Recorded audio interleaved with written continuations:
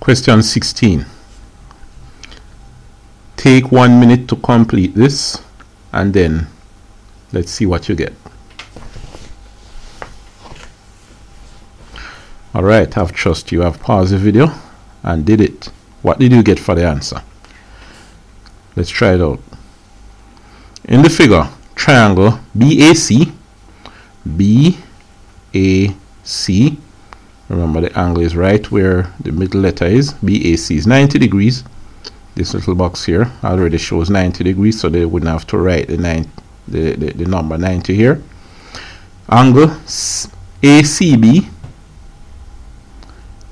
So remember this little thick crooked figure. It means triangle. It means angle. Angle ACB. That's ACB is 37 degrees, and BC, the length of BC, is 10 centimeters. The length of AC in centimeters is, so you want AC. This is what you want. Now, this is the angle. The angle is on the right, on my right. This side, AB, is on the left.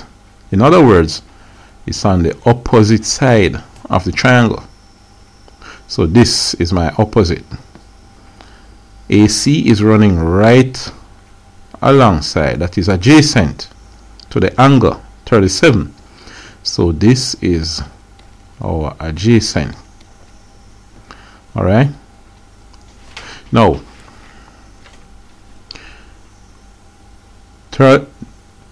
you have adjacent, then you have hypotenuse. You're not interested in the opposite. You don't have a value for the opposite, and they don't ask you for it, so you're not interested in it, so you can forget about this for now. What you're dealing with is adjacent, which you want, and the hypotenuse, which you have. If you remember your your sine ratios, I think they have this thing they call sine or opposite over hypotenuse. So cosine is adjacent over hypotenuse. Tangent is opposite over adjacent.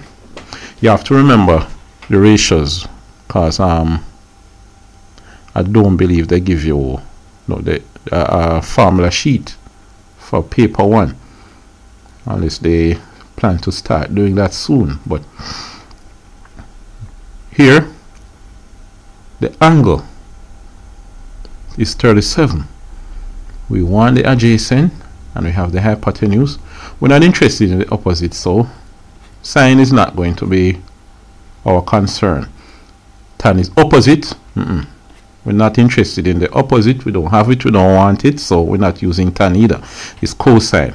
Cosine is adjacent over hypotenuse. So cos 37 is the adjacent AC divided by the hypotenuse 10.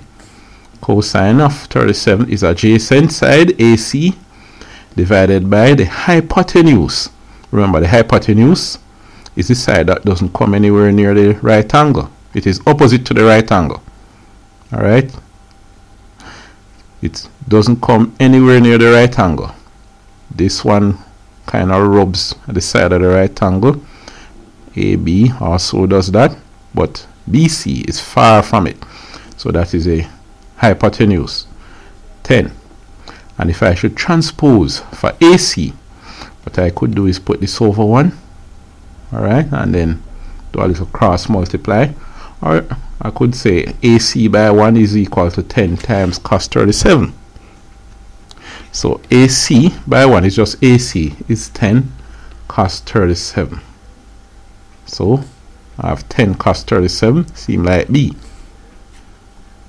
I could also, in addition to cross multiplying, I could just say I multiply both sides by 10.